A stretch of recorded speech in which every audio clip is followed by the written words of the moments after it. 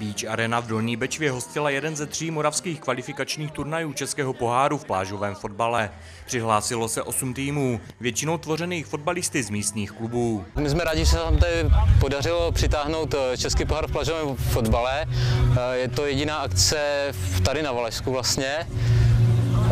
Tahle akce je v rámci celé České republiky, v rámci poháru, kde vítěz postoupí do finále, které se koná v Praze začátkem srpna. Plážový fotbal je u nás poměrně novým sportem. Postupně ale získává na popularitě. V Dolní Bečvě v areálu, který hlavně slouží plážovému volejbalu, měl premiéru. Někteří teda z toho měli strach ze začátku, protože se báli nějakých zranění, ale jsme skoro u konce turnaje a zatím k žádnému zranění nedošlo, všechno probíhá hladce, takže si myslím, že je to dobrá pozvánka na příští rok.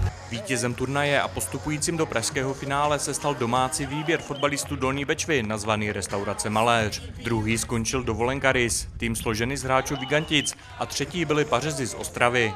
Sezóna na plážových kurtech v Dolní Bečvě pokračuje další velkou akcí. V sobotu 11. července se tady hraje volejbalový turnaj smíšených trojic Pepino Beach Cup 2015.